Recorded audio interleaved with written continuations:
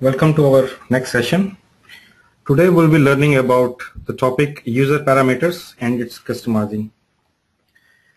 So the topics that we're going to discuss are what is user parameter, system message customizing using user parameter MSV, define default values for the bias using user parameter EVO, define function authorization for bias using parameter EFB. So before we start, let us discuss about what we're talking here is user parameter. What is user parameter? So user parameter is something like whenever we create a profile, like whoever got the login ID into the SAP system, everyone got a user parameter. For example, I can log into this server here using my ID and password. So if you get your ID here, you can also have your own user parameter. So to see your own user parameter, there are two ways you can do it. You can go to SU3 transaction, or you can use a menu path. Either I can go to the menu path system, user profile, and go to own data.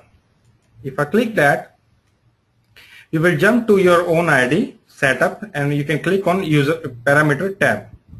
Here you can enter different types of parameter. Now I'll discuss in a minute what is user parameter. Other way to do is you can use the transaction SU3. So here if I go back, use transaction SU3, same thing, it will take you to your user setting. I can go to the parameter here and I got few parameters here. Now let us discuss why we need parameters. Parameters have different uses, and we have probably in SAP system there can be thousands of parameters. We don't need to remember all of them. We just need to remember how they work and just a couple of them and their functionality.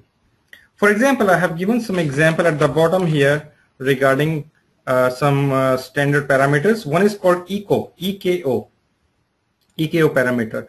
So what EKO is a default purchase org value. So basically user parameter is used mainly for providing any default value. Okay, for default value can be my default purchase organization, my default purchasing group, my default plant, default storage location, can be anything, default company code, and these types of default parameters we use in purchasing. Same way we have in sales. In SD module we have different parameters, like one for sales organization, one for distribution channel, one for division, and all that.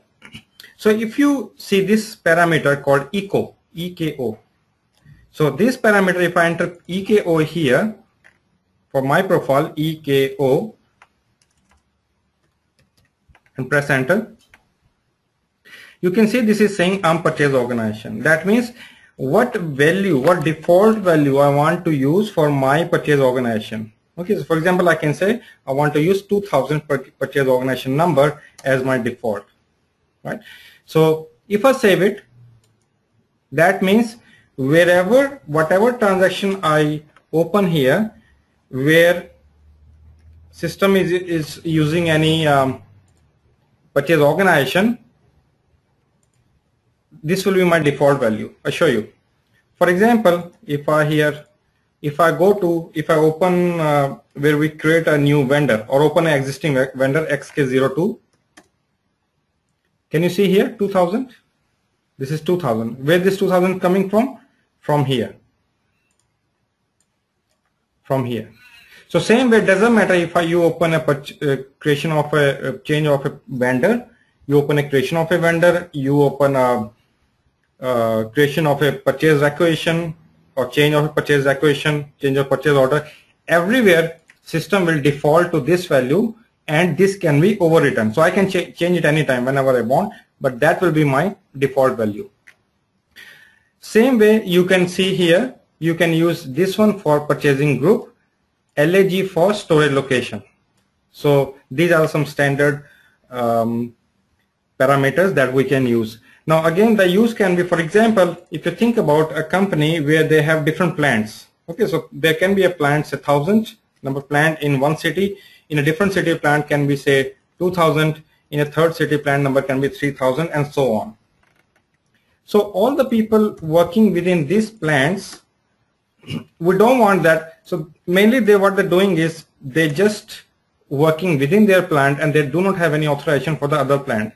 So that means they are only supposed to change the data within their own plant. So that means whenever they create a transaction where there's a plant used, system should they should always enter 1,000 number as a plant. For example, if I open a material master MM02, here you can see plant is 1,000, and if this is blank, suppose, every time they need to enter plant 1,000. Not only here MM02, everywhere, wherever there is a plant screen. So using this functionality, they can save some time. So if we make this one as a default user parameter, so next time system will remember, or system will propose this one as a default value, and they do not need to enter it again and again. So they will not see the blank screen here, blank field here like this, and by default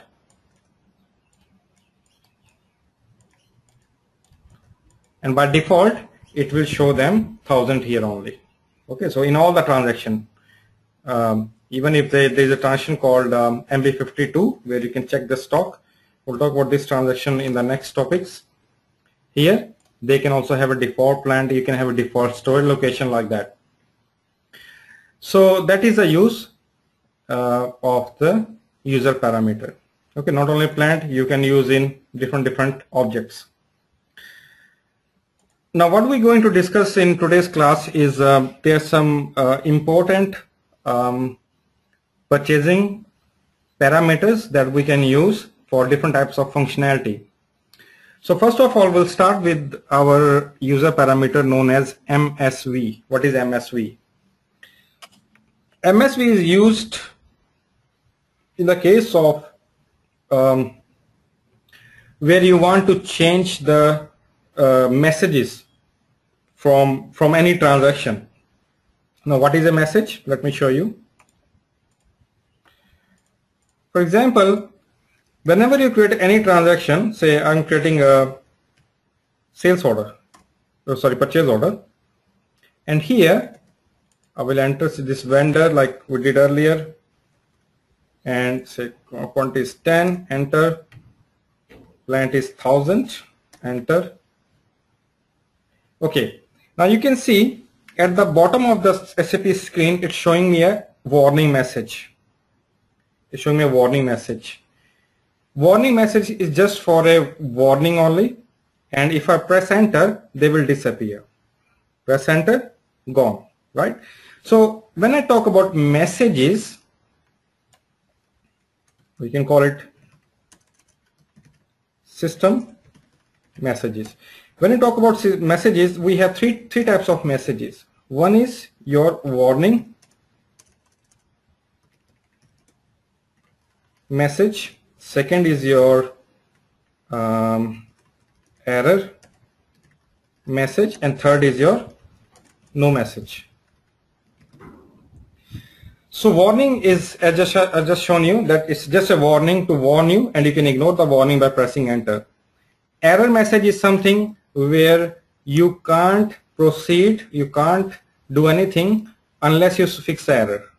Okay, and no message means there will be no message for that particular thing what system is showing you.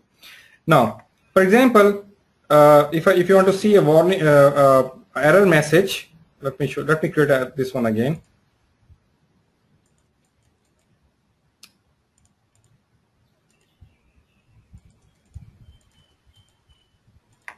Okay, if I press enter here, you can see a error message at the bottom, enter plant. Okay, there's a red message. Okay, at the bottom, if I click on this message, you can see in detail enter plant.